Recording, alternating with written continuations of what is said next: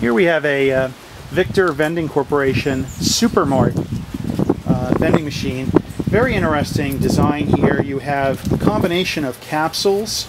So it's a capsule vendor and a gum vendor. There's gum balls here that you see in the side window. It's actually a there's two sections to the compartments up top. Again, the front section for capsules and the back for gum.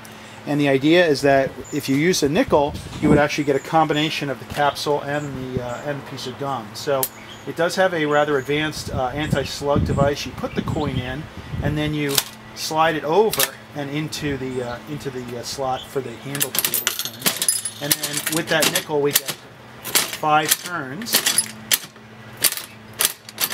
There's our 5 turns, and we have our gum, and we have our capsule vending. So it's a combination, making it quite the SUPER MART there for kids. Again, the Victor Vending Corporation SUPER MART.